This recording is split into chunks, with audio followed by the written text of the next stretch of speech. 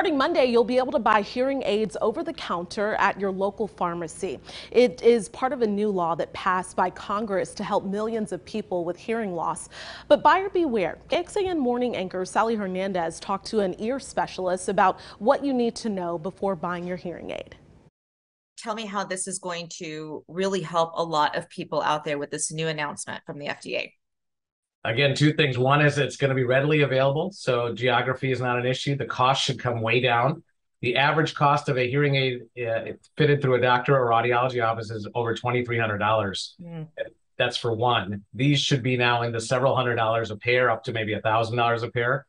So before, when this was even talked about, you said hearing aids were not covered by insurance. What was somebody supposed to do if they needed one and they didn't have enough money?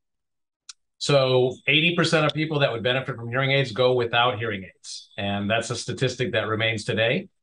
Cost is a large part of that. So what should I look for if I need a hearing aid and I find one at the store now?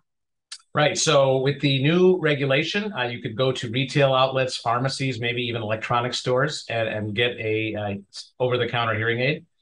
I am a physician. I still recommend somebody like a doctor look in your ear and make sure there's no other conditions. Hearing tests are almost always covered either by insurance, or you can get a lot of free hearing tests as part of a screening process. And then the other thing is the over-the-counter process is going to be user-driven, meaning there's no professional to hold your hand and help guide you. So if you're a senior and you're not particularly tech savvy, you got to be careful. It's not going to be readily apparent what the differences between the devices are, because there's going to be half a dozen varieties or more in the store.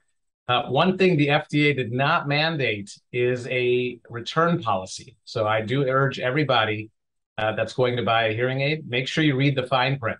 Thank you so much, doctor. Appreciate your time. Thank you for having me. Thank you. Bye-bye.